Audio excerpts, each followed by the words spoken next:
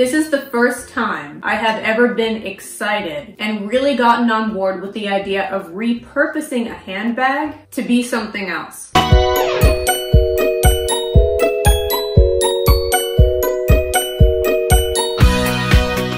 Welcome back to Lug Nut TV with Jessie G, a channel for lug nuts all about the brand Lug. Now, if you're already a lug nut, you are no stranger to the trolley or the mini trolley. So the basic concept of these cosmetic bags or toiletry bags is that they have a ton of organization. The interiors are lined with wipeable material and they're great for travel. However, you can't wear it as a crossbody. This new bag is not exactly the trolley with a crossbody strap. Lug tweaked the design a little bit to make it a true handbag that is trolley shaped. But the great thing about this handbag is that you can still treat it like the trolley if you don't need the plastic lining. These are great for things like makeup, because sometimes makeup can get smeared on the inside. But if you're not putting anything schmeary in here, you can still use this as a storage solution. So in my household, we have quite a few of these, and I kind of treat them like little individual treasure chests. They're great for compartmentalizing things in your life by need or activity. These are great for school supplies, car organizers. Here are these three packed full, so you can see how the trolley crossbody compares to the scoop and the mini trolley. The trolley crossbody is somewhere in between the size of the regular trolley and the mini. One thing that the mini and the crossbody have in common is neither are going to have the trolley sleeve on the back like the regular trolley does.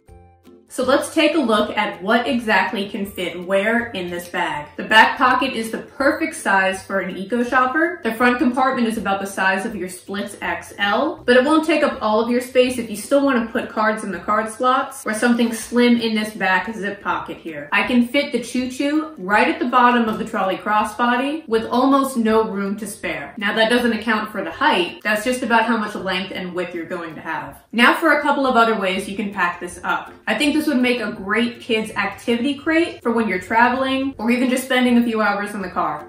In the back cargo pockets, I've got two loose decks of cards. Why are they loose? Because every time we buy cards, the boxes get destroyed. But those cargo pockets on the back are going to hold those card games nice and neat, and then when the kids are done, they can just slip them back into those pockets to help keep any from getting lost. The main interior would also be a great place for a small book. Those side pockets would definitely be great for small items, and here I've got a flashlight and a charger for one of their games. The back pocket is able to fit their 3DS, and in the front pocket, I've got the Nintendo Switch Lite. And the reason why that wallet is there is because number one, it fits, and number two, it's providing a bit of a buffer for those joysticks on either side. And if you wanted to, you could put the loose games in the card slots. Another way something like this might come in handy is if you wanted to use it as a small knitting bag. So maybe that day you don't need to take your whole big tote. You just want to put a few small things in something, put your yarn in here, your little chopsticks. So the side pockets, they've got some angles to go around here, and sometimes the zippers can get a little held up. But what I found works is if you hold on to the D-ring and gently pull up on that while you're opening and closing your zipper, it's going to be a much smoother zip. One more thing this awesome little bag would be great for is a minimalistic camera bag. I definitely don't have a lot of stuff that I ever travel with when it comes to my camera. But in this bag, I'm able to fit my large shotgun mic, my small camera, a few extra batteries, and other accessories that I might need. And if I just wanted to walk around with this as my only bag, I could still fit my cell phone in here and maybe a small wallet like the Minuet.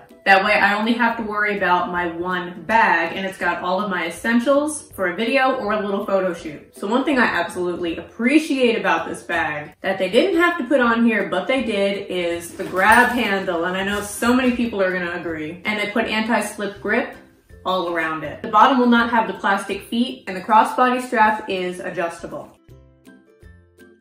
Now, as far as the shape of the bag goes, it is a little scoopy, but it's also smaller. So let's see what this looks like as a crossbody. This is as short as the strap will go if you want to use this as a shoulder bag. And I kind of like it because it becomes like a little armrest.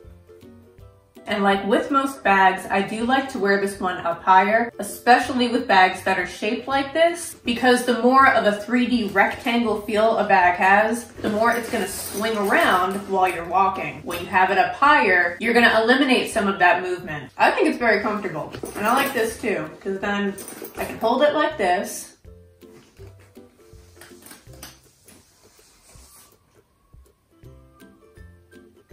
One more thing I'll show is how this bag looks if you want to swap out one of your short shoulder straps and use it with this bag. So here it is just as a little grabby bag. Let's get that strap.